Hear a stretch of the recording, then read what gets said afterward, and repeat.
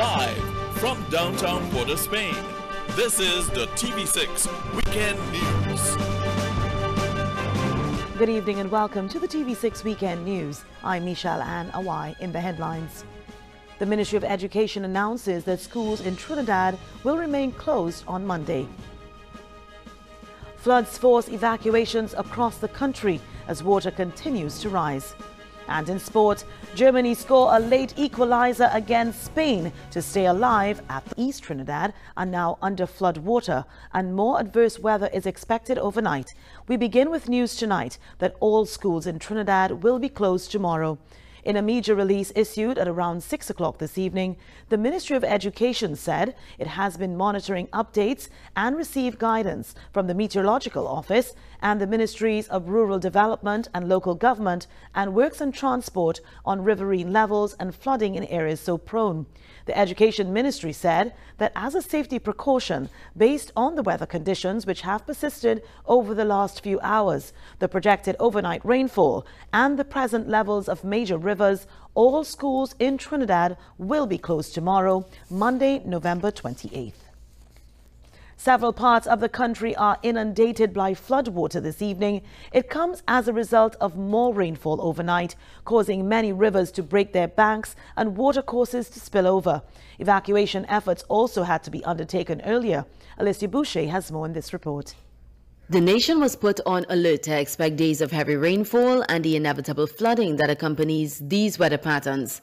Saturday, there was the yellow alert, and by Sunday morning, it had heightened to orange, in keeping with the warning by Works and Transport Minister Rohan Sinanan to hope for the best but prepare for the worst.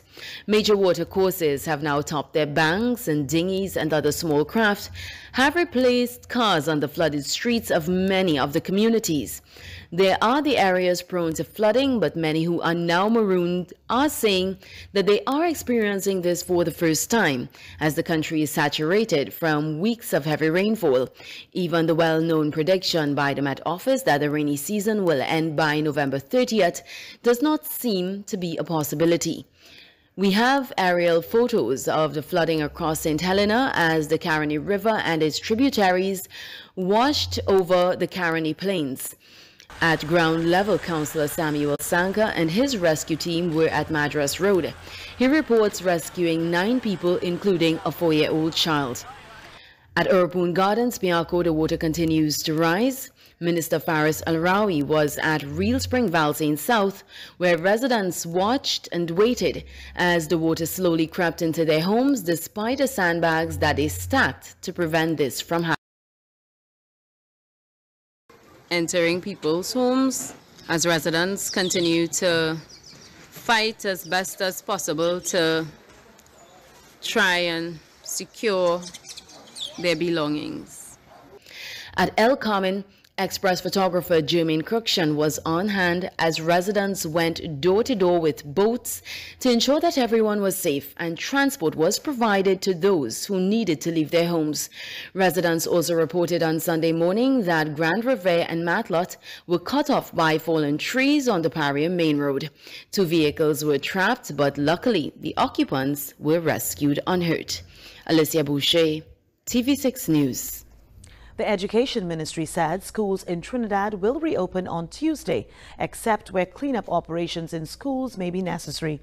During a news conference held by the government that began at 6:30 this evening, the local government minister said 52 schools had to be closed.